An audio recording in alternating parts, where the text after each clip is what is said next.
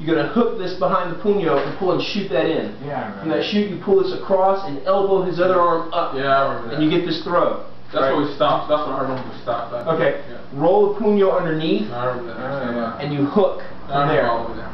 Alright? Yeah. You can throw from here. You can throw. You can pass this over.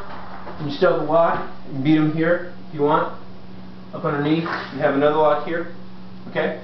Let's go back one more time. You right? Yeah. Okay, so he comes in. From here, and this is out of sparring, you're sparring, however you want to do it. But from here, you hook under and shoot and hit. So, and you want to get the hand up. My neck. From right out of there. Push, pull, and get that. You want to loop this elbow underneath his arm, because if you don't, he's not trapped. Okay?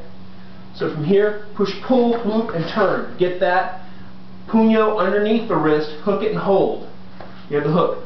From there, as he starts to bend down, you just simply take that off. Okay? You're right.